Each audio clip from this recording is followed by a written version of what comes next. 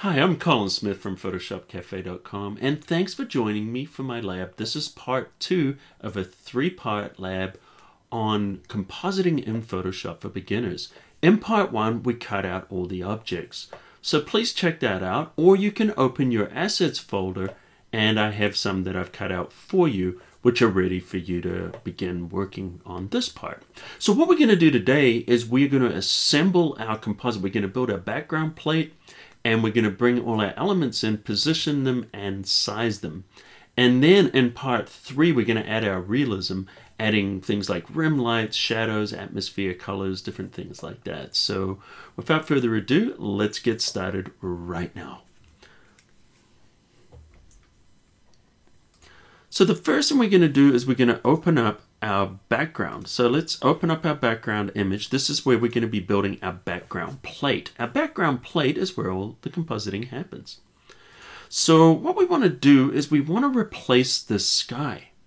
And there's a great new feature inside of Photoshop called Sky Replace. And let's use it right now. So we're going to choose the Edit, and then we're going to go down to Sky Replacement. And this is going to detect the sky and replace it. Now, when you first open it, you're going to have to load in some skies. So if you click the arrow, you'll see this little cog. Click on the cog and choose Append Default Skies. And Adobe gives you a library of skies to get you started. Now, of course, you can bring your own skies in if you choose to import skies. So we're going to use the ones that come with Photoshop. And let's click, notice we've got the blue skies, and we've got all different types. We've got sunsets, we've got spectacular skies, and notice as we click on here, we can change the different skies. So we've got all kinds of different options. What we're going to use on today though, is we're going to go down and we're going to select this one, because this has got just the right amount of kind of drama for us. Great, and let's just click, and notice you have some other options here too. We can shift the edge, and then this kind of gives you, it blends it in or fades it in more depending on the setting. See that? And we're going to take it down. I want to have a reasonably sharp edge there. I don't want it fading too much. And then we can also fade that edge here. See how that just kind of gives you that haze on the horizon? So a little bit of that's nice, and then we can also adjust the sky brightness. I might make it a little bit brighter. And we could make it warmer or cooler. We can make it a little bit warmer. That's looking quite nice, and that's actually looking pretty natural. And then of course, we have other options here where we can adjust the foreground elements here to match the lighting of the sky. So this is good, and under the options, we're going to choose New Layers. Click OK. Now I want to change the aspect ratio of this particular image. So we're going to make it more square, maybe a little bit taller, more Instagram kind of shape. And I'm going to show you something nice about the Replace Sky, where this will enable us to do this. So what we want to do is choose the crop tool. And very important, where it says delete cropped pixels, turn that off. Let's drag the side. We're making this a little bit more narrow. Same with this side. Now we're going to crop this larger than what you see on the screen. So let's click and drag up. Hit the Enter key. And you'll see that we've got this transparent area at the top. This could pose a little bit of a problem. But the nice thing about the sky is, if you look at the sky here, we've got more sky than what we've got in the mask. So what that means is we're just going to select that mask, and if we paint with white, we can start to reveal more of that sky. So let's hit the D key to reset the colors, and that'll give us white as the foreground. Tap the B key for brush. We're going to select our brush, and let's go to medium hardness. So I'm going to take it to about 50% hardness, and I'm going to hit the bracket key. I'm hitting the right bracket key to make this bigger. Now, making sure we're painting on the mask and we're in normal blending mode, 100% opacity. As we paint, we can see that sky comes back in. Now, if you see that seam there, what we want to do is just be careful with the brightness and the temperature. We also want to click and mask those as well. And of course, if you didn't change those settings, there would be nothing there to mask. So what we've done is we've clicked those masks, and now we've got everything looking nice, and we've blended it into this new aspect ratio, and we've created our sky. Excellent. So the next thing we want to do is we want to add this background element. So we're going to go, and you'll notice this particular image here. Let me just drag it from the library in here, or you can use File Open if you're bringing it in from your disk. And we want to position this somewhere so it kind of fades into the background. And this is what's inspiring the kid to want to be an astronaut. So let's hit enter. And what we want to do is we want to put this behind the hill. And one of the nice things that we can do here is if we just drag this below there, notice what we're doing is we're taking advantage of this mask in the sky, and it's clipping. Hold the Alt or the Option key to make sure it clips. If it's not clipping, Alt or Option, click, and notice now it clips it to that mask underneath, and it enables us to blend that in. So let's reposition it. Notice because we've clipped it, we can move it however we want. I'm going to put it about there, but we still need to get rid of this white background. Let me show you another technique. With our layer selected, go down to where it says Effects, tap, and at the very top you'll see Blending Options. Click on Blending Options and it'll bring up the layer styles. What we're going to do is use Blend If. So our top layer here, we want to hide white. If you look here, there's a gradient, there's white. Drag that across to the left and notice white disappears. It's got a jaggy edge. We want to smoothen that transition. Hold down Alt or the Option and see this arrow. This will enable us to split that arrow. And now we can drag out the left and the right separately. And this gets us a good transition. Click OK. And now we've got our background element in place. Excellent. Now we want to bring in our other elements. So I'm just going to choose File, Open. Okay, so I'm going to grab all the elements that we extracted and click Open. And now these are going to open in Windows. So we want to combine them. Let me show you a little trick. If we choose the Window option and go under Arrange, we can go down here and we can tile all of these vertically, horizontally. Why don't we do a 4-up option? And now we can start to see these are the different things that we've cut out. We know this is our landscape area that we've prepared. So why don't we drag these in one at a time? So let's click on the dog. Now we want to combine them. Just drag the dog into this document, release. Don't worry if it's too big, we'll fix this later. And let's just hit the X to hide that. Select our boy, drag our boy in, go back there, just hit that little X. We've got our leash, hit the little X. Notice we've got 2 left.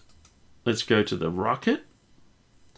Now we want to drag this into the tab. Watch this. Make sure we select this, move up into the tab.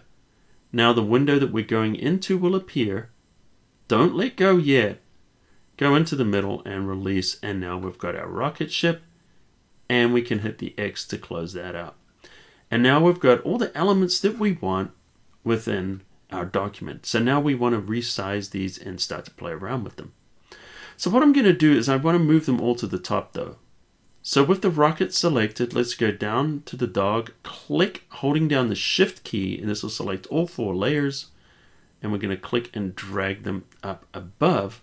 So this is going to take them above the sky. And let's just hide that. So this is our background area now. We just closed that. And now we're going to start to work on our elements. So let's just hide all of those. And we're going to start with our boy. Notice that eye icon enables us to show it or hide it. Great, so what we want to do now is we want to resize him. With the layer selected, you'll see the little white box around there. Hit Control T, and that's Command T on Mac, and this brings up Free Transform. If we drag on one of these corners, this enables us to resize it, and we can drag to reposition by dragging anywhere in the middle. So let's size our boy. Since this is the hero in the image, we want to make sure that everything conforms to the size or the scaling that we set for our boy. So we're going to put him here on the path and just hit the Enter key to apply. Now sometimes you might see these little, those little lines there that can sometimes appear. What you want to do is select on the mask, grab a lasso tool, and this is just a good way to make sure you get a good clean selection. Just go around the edge. You don't have to get too close, but we just want to just make sure that we're selecting this. And see that little box there on the outside? We want to get rid of that. Command-Shift-I to inverse that selection, and then just hit the Delete key, and that'll get rid of those edges. The other way you can do it is just to choose a black brush. Notice we've got black there as the foreground color. And with a black brush, you can paint to get rid of those edges as well. Great. All right, let's resize our dog. So let's turn the dog on. Control T for Free Transform. And sometimes these handles can get really big. If you hit Control 0, that's Command 0 on Mac, this will zoom out so you can see the bounding box handles. Let's just drag these down. And we want to reposition our dog. You can zoom in if you want while that's selected, just using that scroll wheel and the Alt or the Option key. Let's size the dog. And don't worry, follow along with the workbook. We'll give you all the steps here and the keyboard shortcuts. I've written all of those down for you. Great. I want to flip the dog so he's facing the boy. So we're going to right click and choose Flip Horizontal. Now the dog is facing the boy. Okay, let's position them. Notice that little line appeared. Same thing I was telling you about. So just good practice is to just go around there. Let me zoom in so I can show you that. See that? Sometimes the edge of those masks show. So we're just going to go around here and just make sure that we get rid of all of that. Command-Shift-I, well that would be select inverse, hit delete. Control D to deselect. And what we're doing is we're just kind of cleaning that up. Great. Couple more things to add in here. Why don't we get our rocket ship? Control T or Command T. And we can resize that. And by the way, if it's not scaling proportionally, just hold down the Shift key. But by default, it should scale proportionally. And we're just going to position this on the back of the dog. It's looking pretty good. Maybe a little big. There we go. And to nudge this, just tap the arrow keys on your keyboard and you can nudge this 1 pixel at a time to get a more precise scaling. Okay, that looks good. I'm going to put the rocket under the dog. So what we're going to do is just click and drag down underneath the dog here. And let's name this dog so we know what's on our layers. Let's name this one Rocket. Double click. And if you want to make sure you're on the right layer, just click. That's our dog there. This is why we should name our layers. And so this one would be the boy. So let me just double click on there, change that to boy. What we're going to do is we're going to put all the dog parts together. So let's take this rocket, drag it underneath the dog. And then I'm going to hold the Shift key and select. So I've got both of these layers selected that make up the dog. And I want to put that into a group. Control G, or that would be Command G on Mac, will put it into a group and we'll call it dog. And this just makes it easy for us to remain organized. Now we want to strap this onto the dog, so let's click the eye icon. Control 0 will fit us in here. And we want to bring this area in. I just want to make sure that we clean up those edges. Good practice to just do this all the time. Command Shift I, delete. There we go. Now what we want to do is let's take this harness and put it inside the dog group. So just click and drag. You'll see this little blue line will appear. Not the square, but the line underneath the dog. And now we've got our harness right there inside the dog group. So I can hide all of the dog group together, or I can show them, or I can move that group so they all move together. So let's get this harness set up. So why don't we zoom in? And remember the spacebar enables me to move around. Hit Control T once again for free transform, and we're going to flip this vertical. So right click, choose flip vertical. And grab the corner to scale it. Actually, we want to go that way. There we go. And so what we want to do is drag that about there. It's pretty close.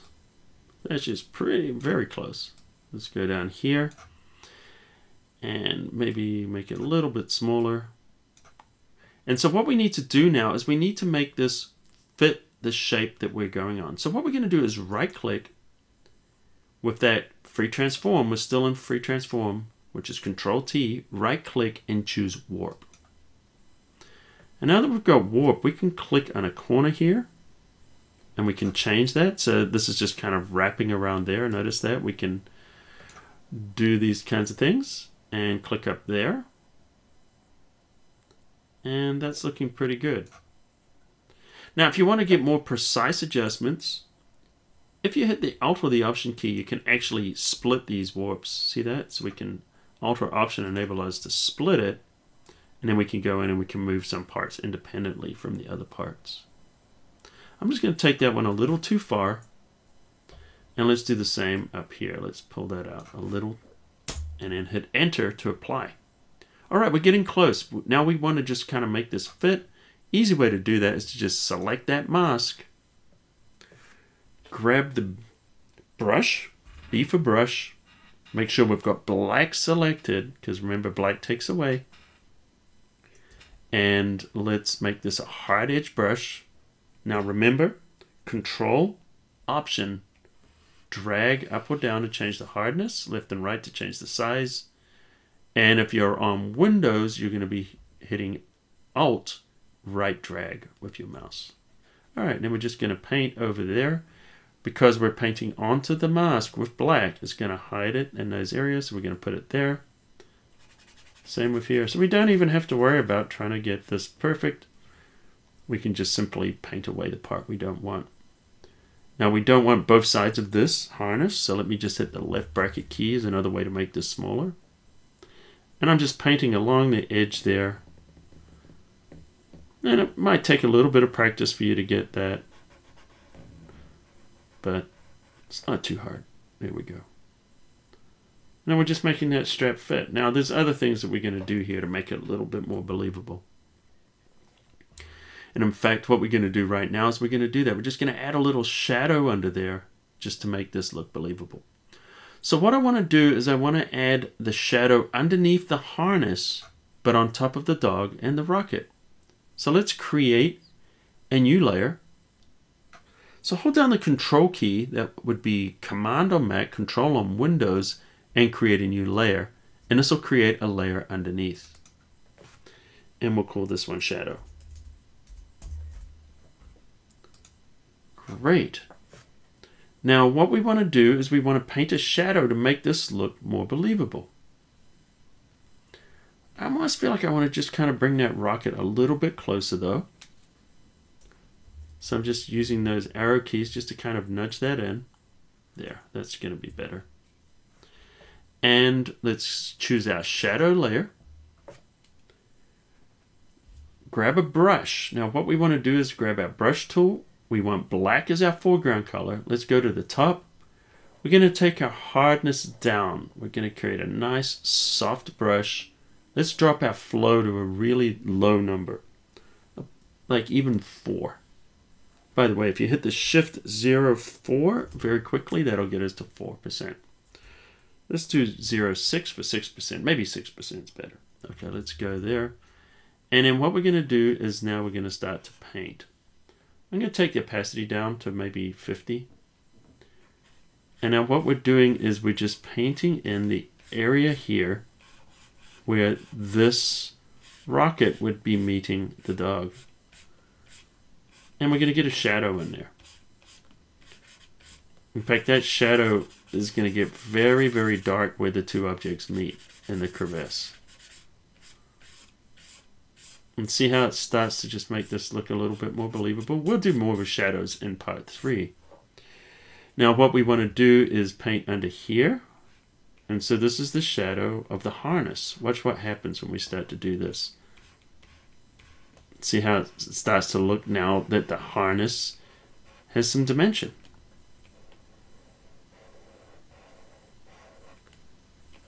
And this is how we can add dimension by painting with some shadow. See that? And this is what starts to add the realism and believability, which we're going to be doing in part 3. Right now we're just assembling things, but that gives you a little bit of a taste. What we want to do though is we want to put one of these ears behind the rocket so it looks like the rocket's between his ears. So let's go to the dog layer. Make sure we've got that dog layer selected. Select that mask. Now once again we want to go to a hard edge. And let's turn our opacity all the way up and turn our flow all the way up. And we're just going to paint on that ear. And see what it's doing now is it's putting that ear. So now this is between the ears. Let's go back to the shadow. But we're going to create a new shadow because I want this one between the dog and the rocket. Grab our brush. Once again, drop that flow down really low. Opacity down about 50-ish. We want the soft brush.